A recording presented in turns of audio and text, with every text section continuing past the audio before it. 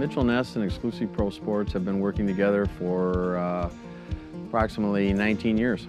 We produce the wool flannel baseball jerseys for Mitchell Ness. We do the customization on those. My favorite Mitchell Ness item would have to probably be their baseball line.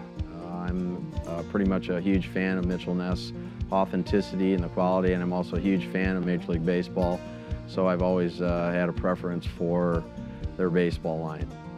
This is the New York Yankees, 1951. We do a couple of players, Yogi Berra, Mickey Mantle. This is a Mickey Mantle, number 7. Mitchell Ness has always had a very high quality jersey. I like the authenticity. I've heard that Mitchell Ness goes to the Hall of Fame to take measurements for specifications that we follow very closely. I mainly like the fact that the jersey looks just like it did back when the players wore it.